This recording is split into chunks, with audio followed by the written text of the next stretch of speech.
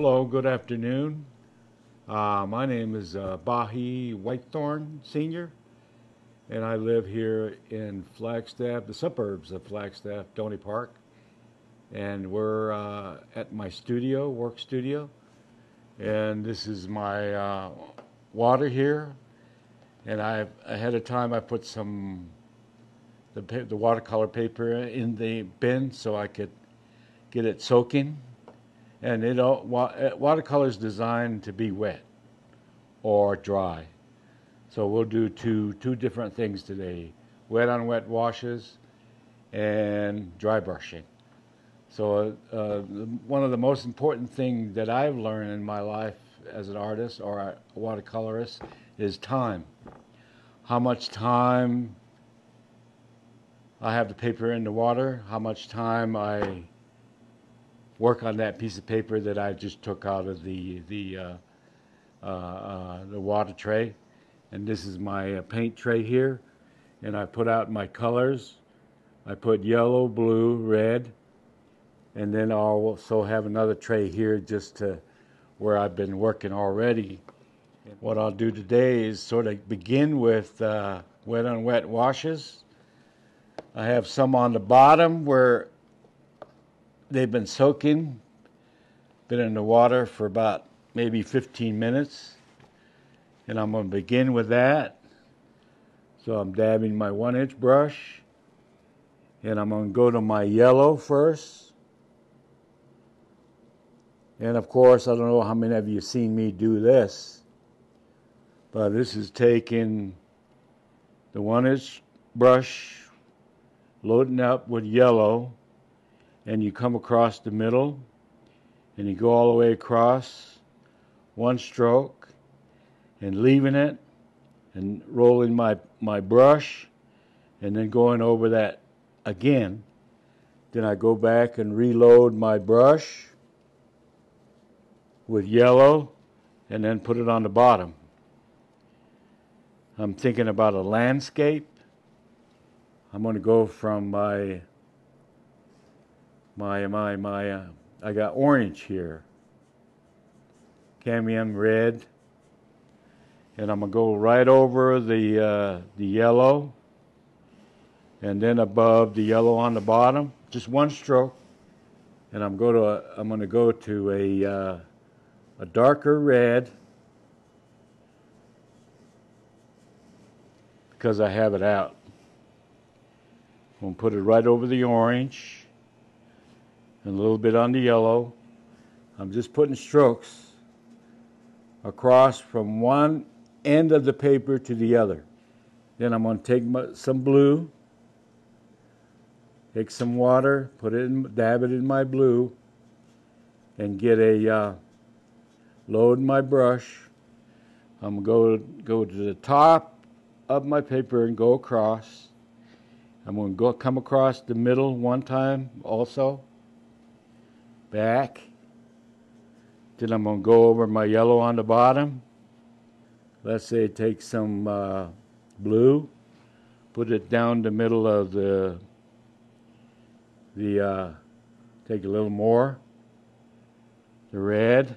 The biggest thing is keeping your water clean, your brush clean. Then I'll take my blue again. I'm going to go right above the red and in between the red across. So every stroke becomes more intense just because there's a layer of paint underneath, and then your strokes become more defined. There's no brushing involved. The water on the paper is doing all the work. And then after this, you can move it and see some of the action that takes place. The water that's on the paper does all the moving. And you then brush it. You then spend any time any more than what you need to do what you need to do. Now I can work on it depending on which side of which way I like. Either this way, I'm doing a sunset, or doing it this way, one or the other. And I kind of like this.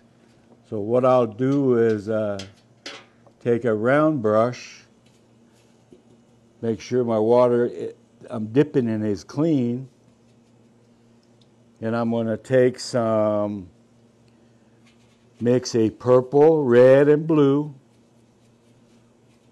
pretty dark consistency. This is my horizon. This is going to be below. Again, loading my brush under my tree line, defining my tree line. Then I would like to have some grass in front of the tree, so I already have blue, so I just need a little bit of yellow on top of that. And I put my yellow on top of that to show an indication of my vegetation. Then if you need to come back to your white, cleaning your brush dry, you can go back and pick up some of the wetness off your paper, and to bring back the light tones, or bring back your yellow, or we can go darker, a little bit darker, to add some shadows. Now we'll make some juniper trees or trees. So we're making dark green with dark blue and red. Now remember, there's a sunset going on, so we put our tree, we just dab, put enough to show that there is a tree. So these are just strokes. And picking up some of this dark color, bringing it up, using it. Then if we want to go put some lines in there, we just go to our line brush and get some more of this dark tone, purple,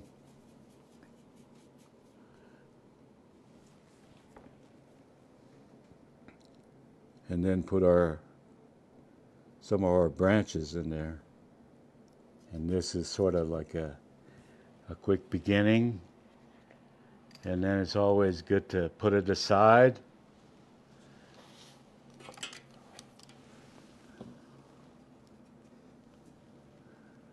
And then we'll see where it goes, and then we'll get another sheet of paper. You're going to notice that every painting that I do starts that way. And it's mainly with the thought of building and layers and taking time to let the paper and the water and then some of your pigment, your color, work. Let's try that yellow again. And then my orange. And then my dark red. And then my blue. Put my blue up here.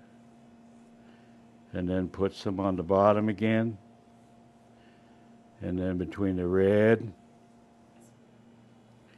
I'm going to put some red. If I do it slow, then the coloration becomes more intense. If I go really slow, then it's really dark.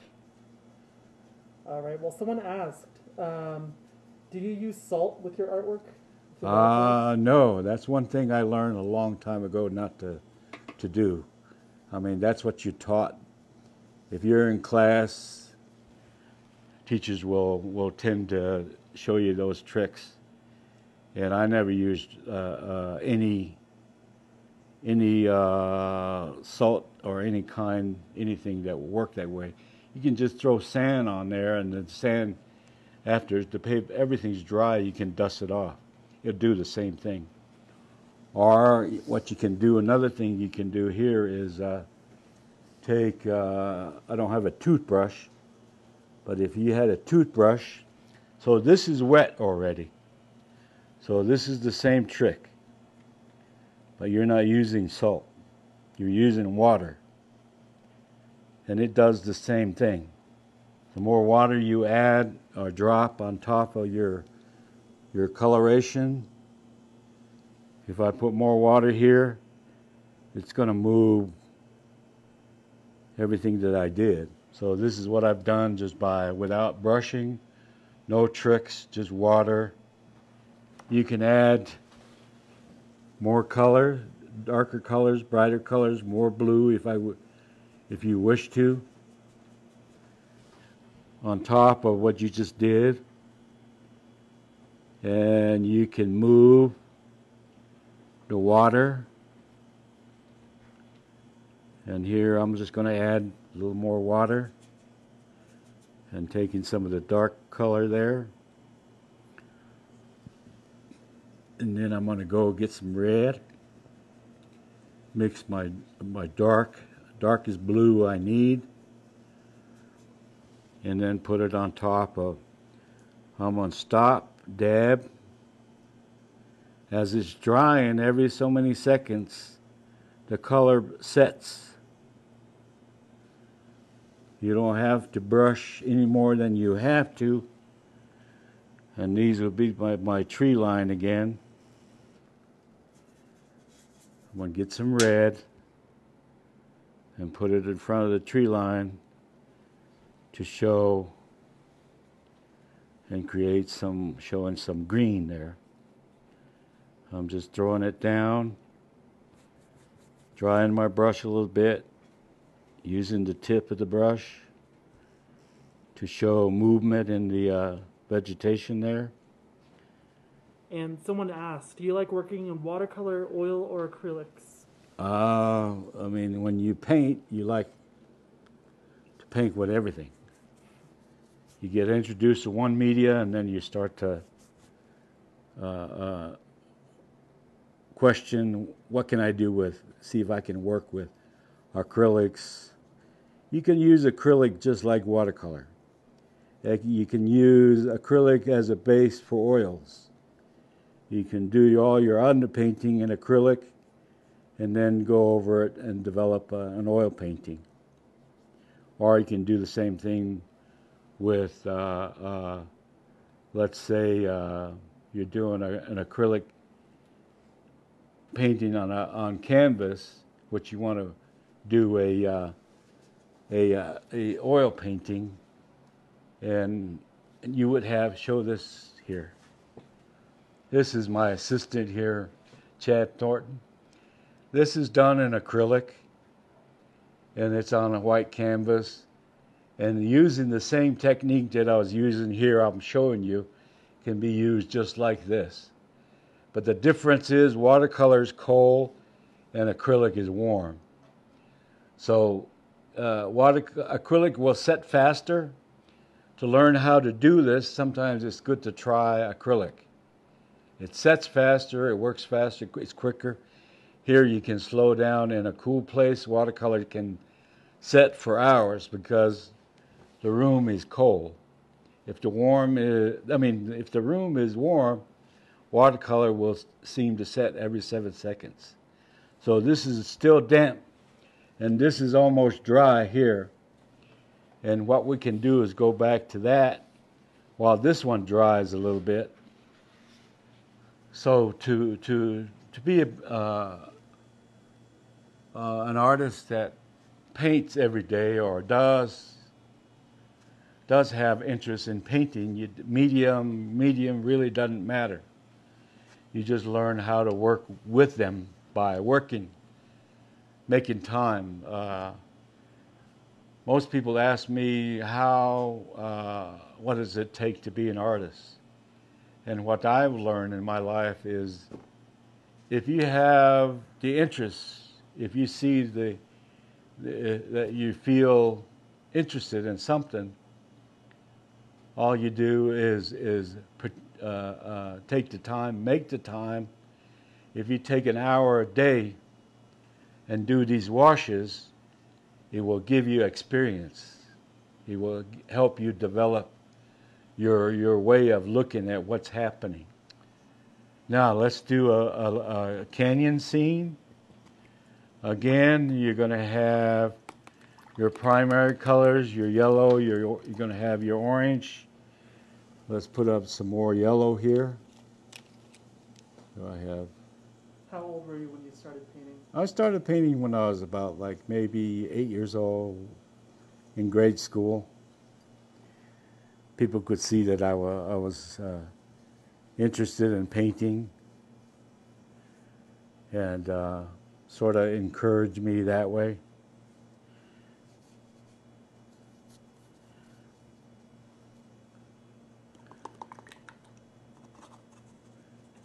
People saw that I could see and I could artistically see things and reproduce them on paper, and so they gave me the encouragement to continue. A little gray, a little purple for the skyline, the shade, the clouds. So this is the foreground, and this is the vegetation. And then we go back to trees, brown, dark green. You can change brush. Let's try some. I like to do hogans because I was born in one. See how I'm leaving a white area? That's where all my highlights will be. And then my dark areas are coming in. So this is the skyline. And then this is the, let's see, the doorway to the hogan. And we'll put a livestock thing here.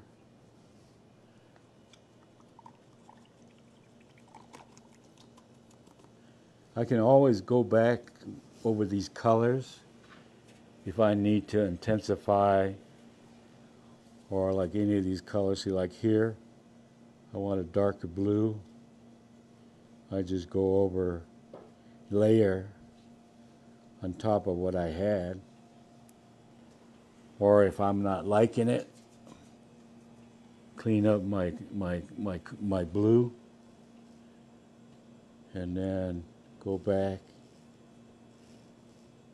and layer, show some movement in there.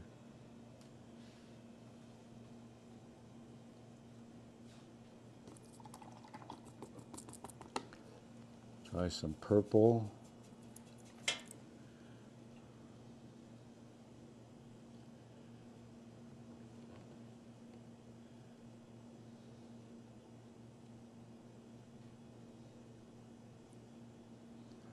I'm showing some of the movement in the rocks. As I'm going, I'm timing also.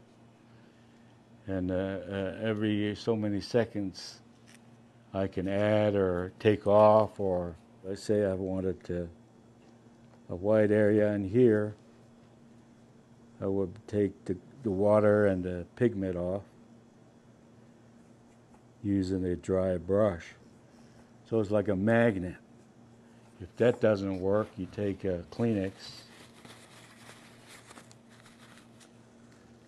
and do that and bring back the tone of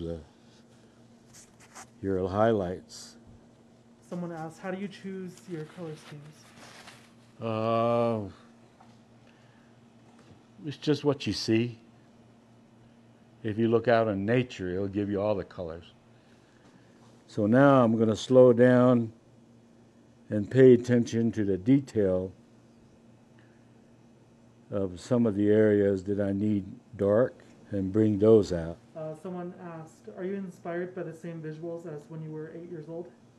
Yeah, yes. It's easy to go back to where I grew up in my mind because you can see it.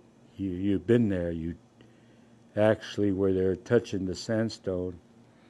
You were there actually seeing the coloration in the canyons change because of how clouds and how the sun plays a part in all the colors. So color is one thing that really pays off when you're painting. To know your colors, know how you construct that, how you mix each tone. By mixing it every day and working with it, you're studying what you're doing. You're learning, you're actually working. You're teaching yourself how to do things. This is an arbor, shade place where the Navajos have sort of like a carport. If they have a fancy wagon, they can park it in there. See, when you work with landscapes and what's happening, seeing what's there, you learn to see it in your artwork. When you're putting it in your artwork, you learn what it is and the structure of it and the coloration of it, and you learn to see it. With your mind, you can take pictures. You can go back and remind yourself with something to. I go back by thinking about my childhood. As a kid, I was out there. I grew up out there. I tended to goats and sheep and cows and horses, and I was with my grandfather, and he sort of got me started with horses and things. And I started wanting to draw horses, paint horses. See, my Hogan is coming through. I'm going to add more water on top of this. So what you'll do is, when it's damp enough, I will lift that and lighten it up. Then I can add my grays on top of that to bring out the image a little bit more. Someone asked, does your Navajo culture encourage artists? Sure, I mean it's a way of life. That's any artist can look at their own culture and actually learn how to paint where they're from. Now let's go back to the ones that we've done before. The first one. So this is one that we did at the beginning of so again, if you look at this piece and you can rotate it, it don't necessarily have to be what I thought it would be at the beginning. So now it's dry. I can use it any way I can use it as a underpaint for another piece if I want to. What I really like to do is what I call I paint yebiches, who is again from Navajo culture. The yebiche is the spirit, the soul of the earth itself, the energy of the earth, and he becomes a physical being in the winter, and also a healer. So that's our physical portrayal of the energy. We think that, I mean, that's how he appears in the ceremonies. So this is a quick demo of the face of that. So here's the the paper, and I want to use it for that. So I'll find a spot to put the eyes and where he breathes. Then I'll do the hair, the movement of the hair. I'm not trying to make a perfect Yebiche, but more or less a portrayal. If you want people to feel what you feel, that energy is placed in the painting. You know, that is what is it giving. That's what people respond to, react to. Here's a dry piece of paper. And again, I just need a round brush and then some blue.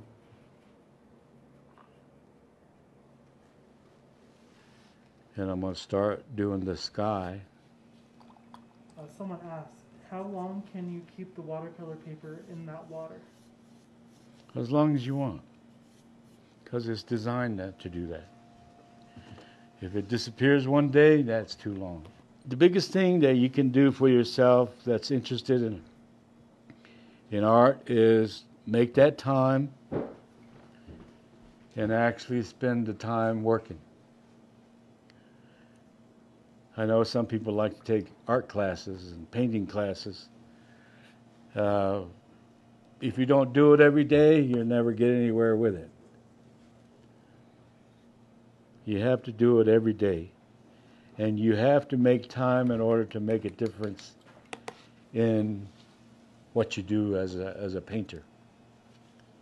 That's how, the more you work, the better you get, the more experience you have. You learn to understand the structure of the paper, how brushes work with you. It's a partnership between the water, the paper, and you, and your fingers, and your mind, and your good brushes. And then costs, you can keep it simple in your color selection. I know some people say it's professional medium, professional paint, and all of this. I've never really listened to it. I just went and did it, and it really didn't make a difference. The quality of the paper, what you do with low-end brands and what you do with low-end paper. Paper, when it's not of quality, it wouldn't work. Then you get the frustration, then you're angry, tearing up your paper. But if you keep it up, 40 years later, those little pieces are $600 a square inch. So because that's the effort you put in it. That's your time that you spent making it